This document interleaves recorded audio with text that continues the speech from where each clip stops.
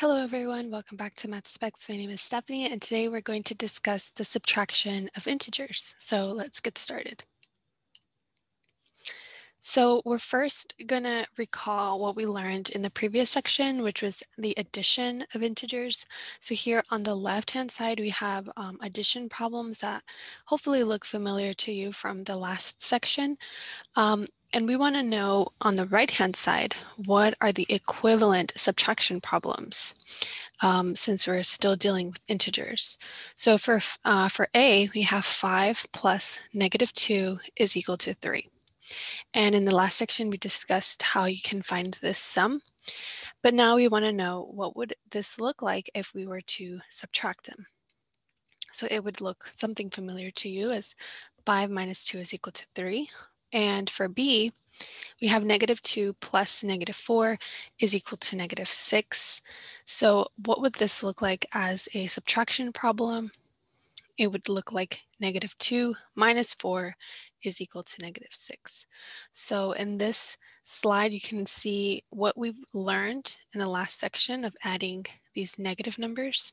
And today we're going to learn how we can convert these subtraction problems to the addition problems we already have worked with, okay? So our subtraction rule is that when we subtract B from A, we add the opposite of B to A. So here we have A minus B, and in order to subtract B from A, we add and we add the opposite of B. So here B is being subtracted, so we add the positive sign, and we put the minus sign of B because the opposite of positive B would be negative B. So an example of this using numbers would be something like if we had 1 minus 4. If we wanted to subtract 4 from 1, we would keep 1 the same. We would add, and the opposite of positive 4 would be -4. Something like that, okay?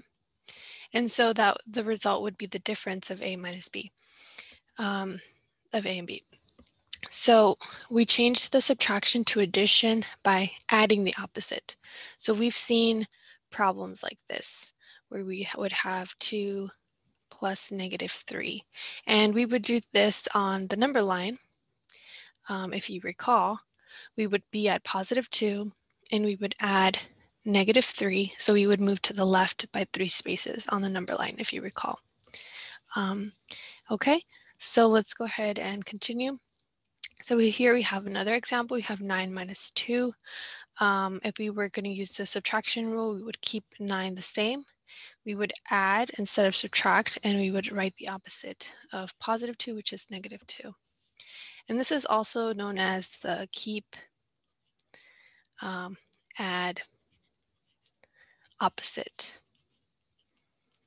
So we would keep the same number, we would keep the first number the same. So let's just do another example. We would keep 1 the same, we would add, and we would write the opposite of the number, so it'd be -3. Okay, so keep, add, opposite. This could be helpful for you to kind of remember what to do. So let's go ahead and do some examples. So here, if we use our subtraction rule, we keep the 9 the same, we add instead of subtract, and we write the opposite of -11. Of 11, it would be -11, and our answer would be -2. And you can do this on the number line as well. You can go to 9, +9, and move -11 spaces to the left, and you would most likely land on -2. Okay. Okay. So let's go to the next example. We have 11 minus 9. Here you can do it one of two ways. You say 11 minus 9 is 2, or you can, using our rule, we would write, we would keep the 11 the same, we would add, and we would write the opposite of +9, which would be -9. So 11 plus -9 9 would give us 2. Okay, and I would highly, highly encourage you to revisit the addition of integers, because these are problems that we have looked at in different ways. We've used the number line. That's another way for you, kind of a technique that is good for visualizing what we're doing, and it would just be good practice. Okay, so let's continue. So here we have -2 minus -7. So we want to find the difference of this problem. So we're going to use our subtraction rule that we just discussed, or also known as the keep, add, and the opposite. Okay, so we have -2 minus -7. So I'm going to keep -2 the same, bring it down. Instead of the minus sign, I'm going to add, and I'm going to add the opposite of this, which would be +7. So just write 7. And now we can do this addition. So -2 plus 7 would give me +5. Okay. So hopefully that is making sense. If you have any questions, go ahead and leave them down in the comment section down below, and I'll be happy to answer them. So let's go ahead and do these problems. We have -5 minus 3. So I'm going to use the subtraction rule, or the keep, add, opposite, so that I can work with subtraction. So I can work with addition. So I have -5, I keep -5 the same. Instead of the subtraction, I add, and I add the opposite. Here is +3, so it'd be -3. So -5 plus -3 is going to give me -8. Of course, you can do this on the number line. We would be at -5. And if we add -3, we would be moving 3 spaces to the left. So we would go 1, 2, 3, and we would land at -8. Okay. So here's what it would look like on the number line. Okay. So going on to this side, on the right-hand side, we have 1 minus 2 minus 4 minus -4. So if you recall, our addition properties is that we can add these in any way that we like when we have 3 numbers. So you can start here, or you can start here, whichever one you prefer. And so I am actually going to start with 1 minus 2, because I want to start on the left going towards the right. So I'm going to use my subtraction rule, keep, add, opposites. I'm going to keep the one the same. Instead of subtracting, I'm going to add. I'm going to add the opposite of 2, which is -2. I'm going to bring this down. So I'm going to do this sum first. 1 plus -2 is going to give me -1. And now I'm going to bring all of this down, minus -4. And again, I'm going to use my subtraction rule again. So I'm going to keep -1 the same. I'm going to add instead of subtract. And I'm going to add the opposite of -4, which will be 4, +4. So now I do this sum. So -1 plus 4 is going to give me +3. Okay. So if you have any questions, I would say go ahead and try it. Try it starting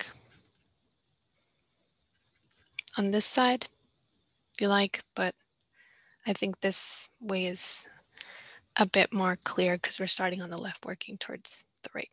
Okay. So let's go ahead and continue to the next slide. So here we have some vocabulary that I would encourage you to put into some type of flashcard. So our vocabulary term is terms. So terms are when we have an expression and it is written as a sum or addition, the parts that are added are called the terms of the expression.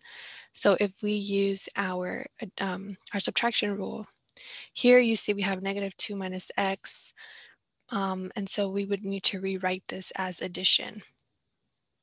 So we would write -2, we would keep the -2 the same, we would add, and we would add the opposite of this. So now we have addition, and our terms would be -2 and -x, because these two things are being added, okay?